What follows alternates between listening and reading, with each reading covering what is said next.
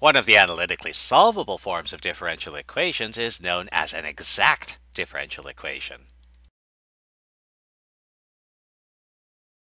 To understand exact differential equations, let's go back a little bit. Given any relationship between two variables, we can use implicit differentiation to produce a differential equation. For example, suppose I want to write a differential equation corresponding to the relationship x squared sine y plus y equals 25. If I differentiate with respect to x, I get, and I can rearrange this to get a differential equation of the form. Conversely, if I run into this differential equation in a dark alley one night,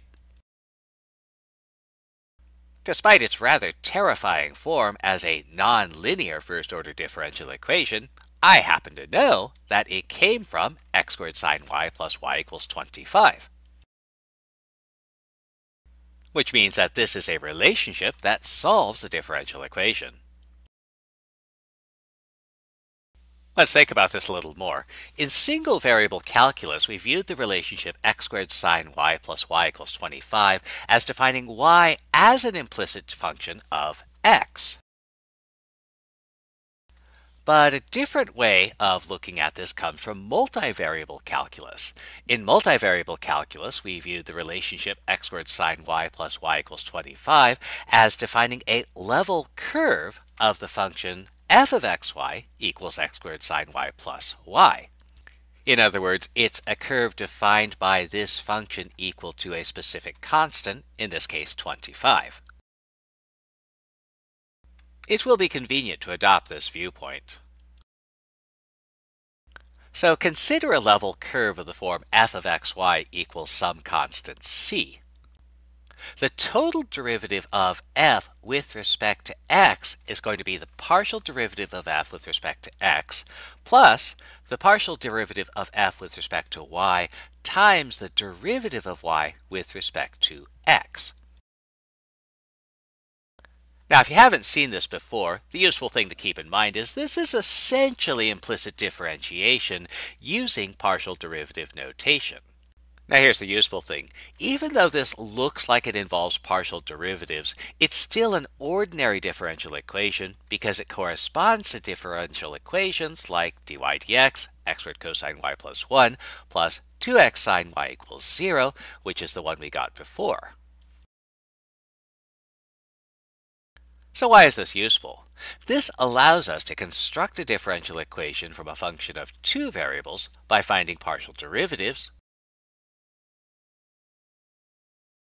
or, working backwards, we can find the function of two variables by integration.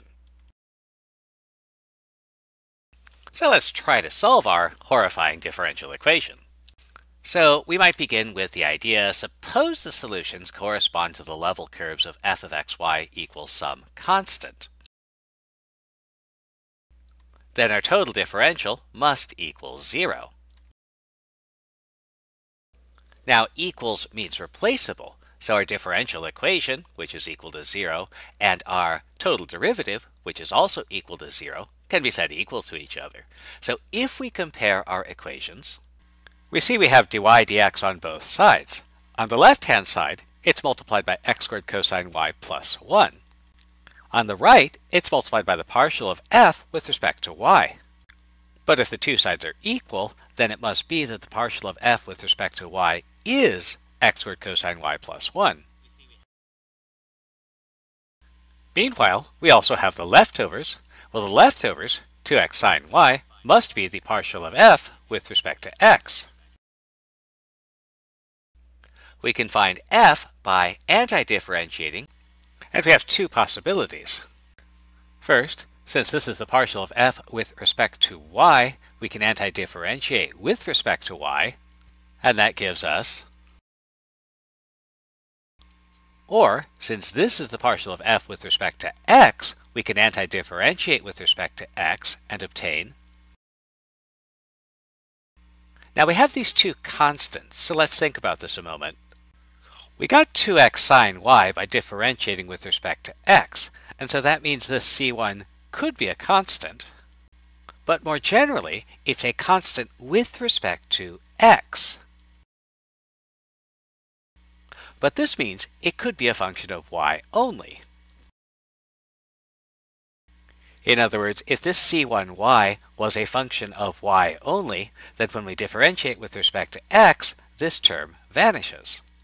Similarly, we got this by differentiating our function with respect to y, which means that c2 must be a constant or a function of x only.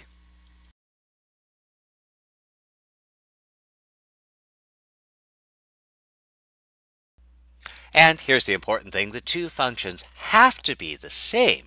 And so we know that x squared sine y plus c1y must be x squared sine y plus c2x. And that means that c1y must be y plus c2x. But wait! Remember, since c1y must be a function of y only, that means c2x can only be a constant. And so c1y must be y plus a constant. And so the level curves of f of xy equals x squared sine y plus a constant correspond to a solution to our differential equation. Now, since the actual solution will be of the form f of xy equals some constant, we can omit this constant of antidifferentiation for our equation for f of xy. And so we can just say that capital F of xy must be x squared sine y plus y. Now, a good rule is that our final answer should not include any new functions or variables.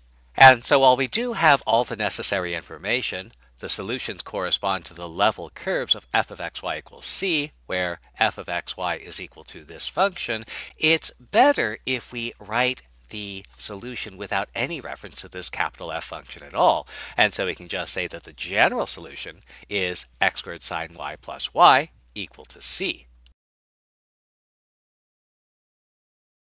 And this leads to the following definition.